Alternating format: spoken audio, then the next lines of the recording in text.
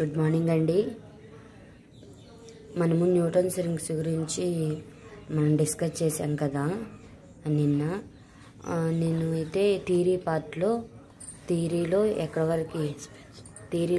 వరకు నేను చెప్పానంటే మీకు ఇక్కడ వరకు small tea equal to small are square by 2r ఇక్కడ వరకు మనం నిన్న డిస్కస్ చేసాము. దేని నుంచి అంటే దీని నుంచి ప్రాపర్టీ ఆఫ్ సర్కిల్ నుంచి small tea equal to small are square by 2r ఇక్కడ వరకు డిస్కస్ చేసాము.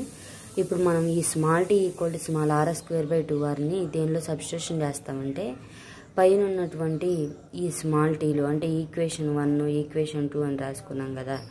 ఈక్వేషన్ 1లో స్మాల్ టీ ఉంది కదా, దానిలో సబ్స్టిట్యూషన్ చేస్తాము. ఈక్వేషన్ 2లో కూడా సబ్స్టిట్యూషన్ చేస్తాము.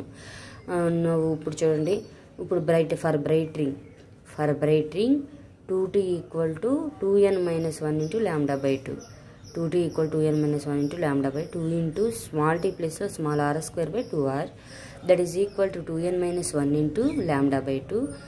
దీని నుంచి 2 క్యాన్సిల్ అవుతుంటే small are square equal to capital are ఇటువైపు వస్తుంది కాబట్టి 2n - 1 into lambda are by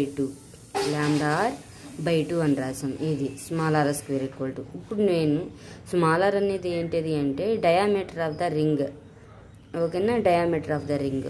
ఇప్పుడు క్యాపిటల్ డి అంతే కదా, ఇది కదా diameter of the Newton ring అనమాట.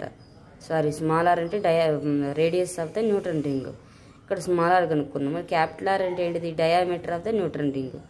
అంటే small are equal to capital D by 2 అని రాయొచ్చు. అందుకని స్మాల్ ఆర్ ప్లేస్లో D by 2 whole square that is equal to 2n - 1 into lambda are by 2. దాని నుంచి D square equal to 2n - 1 into, ఓకేనా, ఇక్కడ మీరు అబ్జర్వ్ చేస్తే 2 క్యాన్సిల్ అవుతుంది. ఇక్కడ 4 కదా ఉండేది.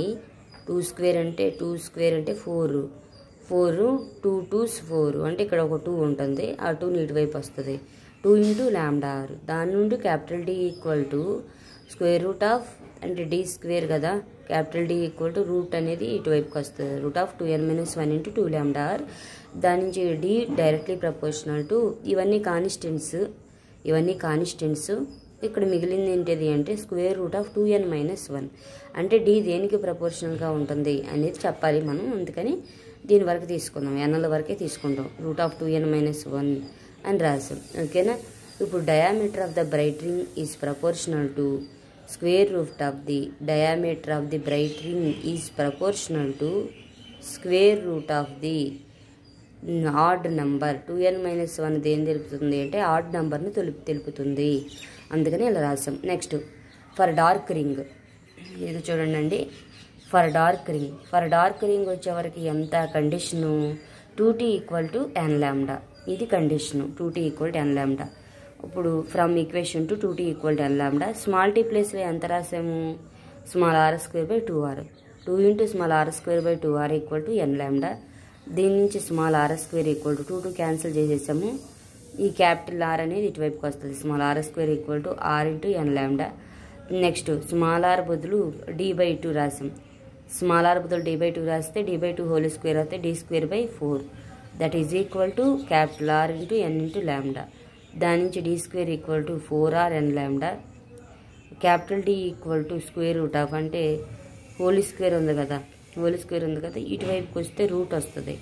d equal to square root of 4r n lambda. d directly proportional to root n. 4r లాంబ్డాని constants అనుకుంటే d directly proportional to root n, ఓకేనా. ఇది ఫర్ బ్రైట్ రింగ్కి ఫర్ డార్క్ రింగ్కి. ఎందుకని ఇక్కడ మీరు అబ్జర్వ్ చేస్తే న్యూటన్స్ రింగ్స్ ఇవి Newton's rings. Middle ring dark ring కనిపిస్తుంది. Middle ring అనేది సెంట్రల్ స్పాట్ అనేది డార్క్ అని ఎందుకు అంటే t ఈక్వల్ టు 0 కాబట్టి న్యూటన్స్ రింగ్స్లో ఇక్కడ మిడిల్ రింగ్ డార్క్ రింగ్ కనిపిస్తుంది. డార్క్ తర్వాత బ్రైట్, తర్వాత డార్క్ బ్రైట్ అంటే dark and bright alternate fringes, ఓకేనా. ఇక్కడ మనం ఇంతకుముందు చెప్పుకున్నాం డార్క్ రింగ్ సెంట్రల్ స్పాట్ అనేది డార్క్ అని. ఇక్కడ పైన చూడండి 2t + n లాంబ్డా బై, ఇంతకుముందు చెప్పింది నేను 2t + lambda by 2 equal to n lambda అంటే this is the minimum intensity. ఇది చూడు, at point of contact C tea equal to 0, then path difference λ/2. అందుకని సెంట్రల్ స్పాట్ అనేది ఈజ్ డార్క్ అని చెప్పాను. ఓకేనా, న్యూటన్స్ రింగ్స్ అనేవి ఈ విధంగా ఉంటాయి. ఇప్పుడు మీరు అబ్జర్వ్ చేయండి, diameter d directly proportional to √n అని రాసుకున్నాం కదా. అంటే √n అంటే ఏంటిది? Natural number. n అంటే న్యాచురల్ నెంబర్. n అంటే diameter of dark rings are proportional to the root of natural number. Diameter of dark rings are proportional to square root of the natural number అని చెప్పొచ్చు.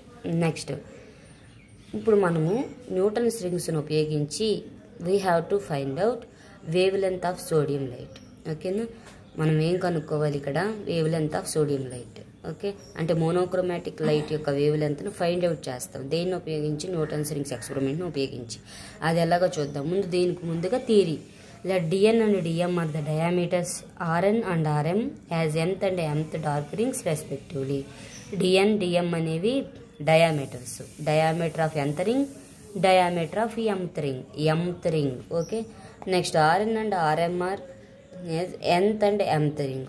rn అంటేనేమో nth ring యొక్క radius, mth rm అంటేనేమో mth dark ring యొక్క radius అనుకుందాం. Dark ring తీసుకుందాం. ఇక్కడ మీరు అబ్జర్వ్ చేయండి, డార్క్ రింగ్ అంటే ఓన్లీ 2 డార్క్ రింగ్సే.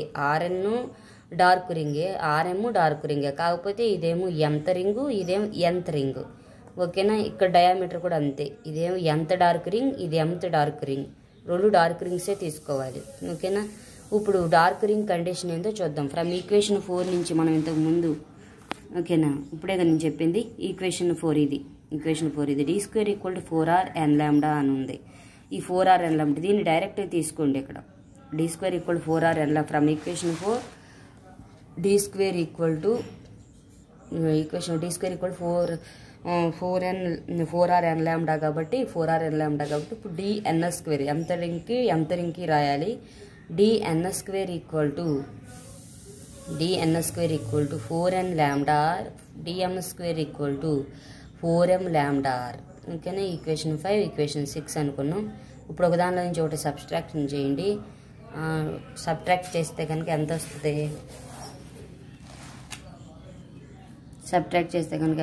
చూడండి. dn² - dm² = 4n λr - 4m λr. dn² - dm² = 4 × n - m × λr. ఓకేనా, దీని నుంచి λ = dn² అంటే λ = ఈ 4 × n - 1 × r అనేది ఇటువైపుకి వస్తుంది. అప్పుడు λ = dn² - dm² / 4 × n - m × r. Equation 7. ఈ ఫార్ములాను ఉపయోగించి, by using this formula we can determine wavelength of monochromatic light. That means we used the monochromatic light. That means sodium light as monochromatic light here we use. Next, procedure ఎలా కనుక్కుంటామో చూద్దాం. by knowing, ఇక్కడ మీరు గమనించినట్లయితే capital R value dn² - dm² / n - m.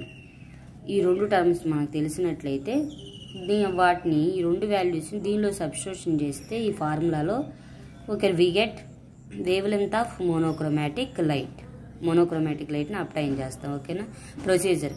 By knowing r, dn² - dm² / n - 1 we can calculate λ. ఓకేనా, ఇది. Next, ఇప్పుడు to find r, ముందు capital Rని కనుక్కుందాం.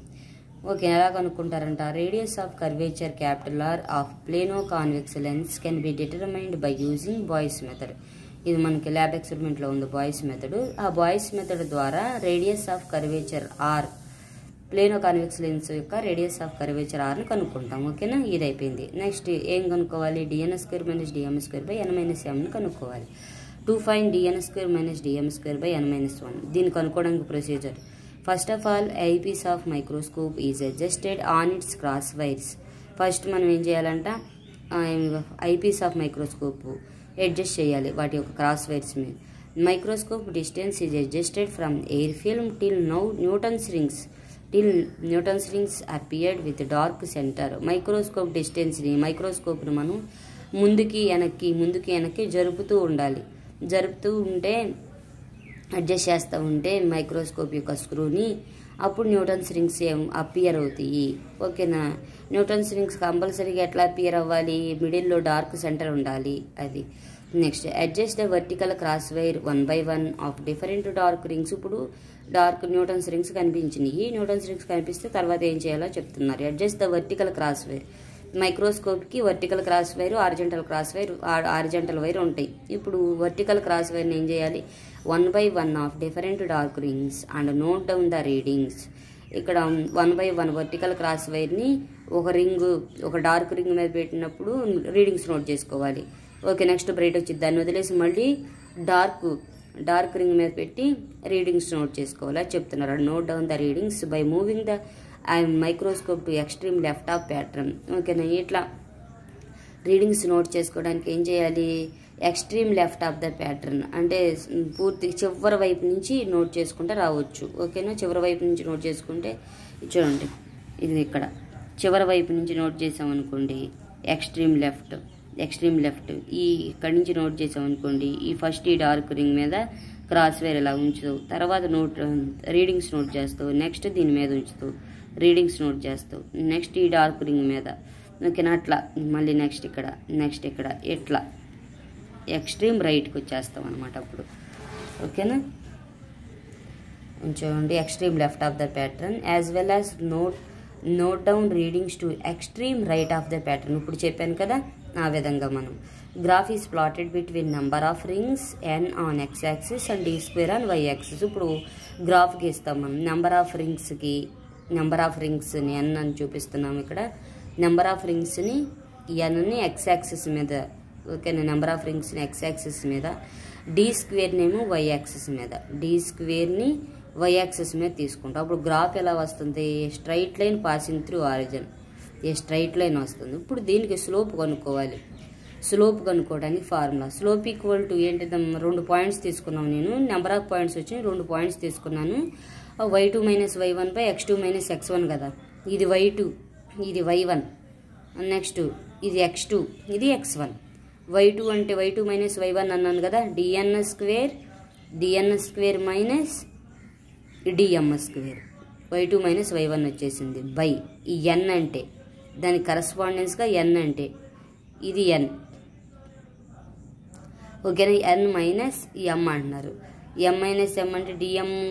ఓకేనా. dmm ఇక్కడ ఉంటుందని చెప్తున్నాము. dn స్క్వేర్ మైనస్ dm కానీ ఇక్కడ ఉండాలి n. అంటే x2 - x1 అన్నాను కదా.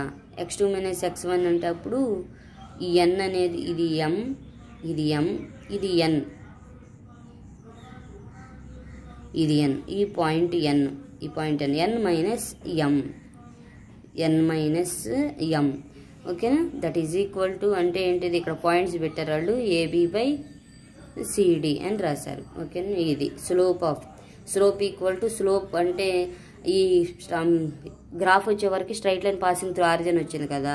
ఈ గ్రాఫ్లో నుంచి మనం స్లోప్ కనుక్కుంటే we get dn square minus dm square by n minus m అని అర్థం. ఓకేనా. 2 వచ్చేసినాయి కదా. ఇప్పుడు dn square minus dm square by n minus m వచ్చింది. క్యాపిటల్ R వాల్యూని కూడా ఎలా కనుక్కోలో చెప్పేసాం. ఈ 2 వాల్యూస్ని దీనిలో సబ్స్టిట్యూషన్ చేయటమే.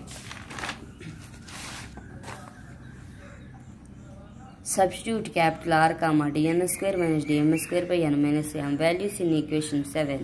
We can determine the wavelength lambda of monochromatic light. ఈ విధంగా మనం న్యూటన్స్ రింగ్స్ ఎక్స్పెరిమెంట్ని ఉపయోగించి monochromatic light, and that is here we used sodium light, దాని వేవ్ లెంత్ని మనం డిటర్మిన్ చేయగలుగుతాము. ఓకే అండి. Thank you for watching.